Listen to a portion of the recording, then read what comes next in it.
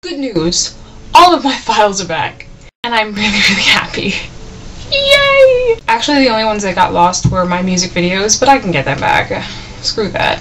Another knife in my hands, a stain that never comes off. The sheets cleaning up.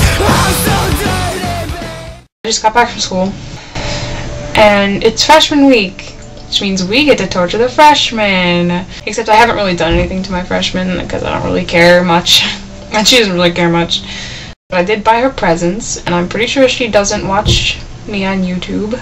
I got her this obnoxious green sparkly nail polish, these hair clips. Everything is green because that's the freshman color, is green. I got her Tic Tacs, tissues, because they're cute. I love polka dots. And I got her this, because it's adorable. Beanie Babies 2.0. Alright, so I have some work to do. I don't think I have any questions to answer. All my classes are easy. I have no homework except for current events every Tuesday and Thursday for history and every Friday for theology.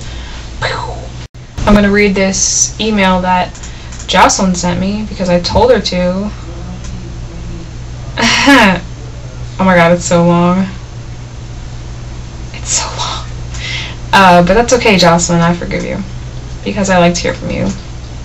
Because you're at college. I've been making a good amount of trouble in the ways of the play that we're doing because, I don't know, a lot of stuff that just makes me angry, and I'm fighting for something right now that I want to get back. Because I need it back. So, I feel like I'm close, but at the same time I feel like everything's gonna backfire. But okay, I will see you all this week. Also, may I just point out the fact that I have 4 days left. Actually, yeah. Next week, you might get a little treat as an intro, I hope.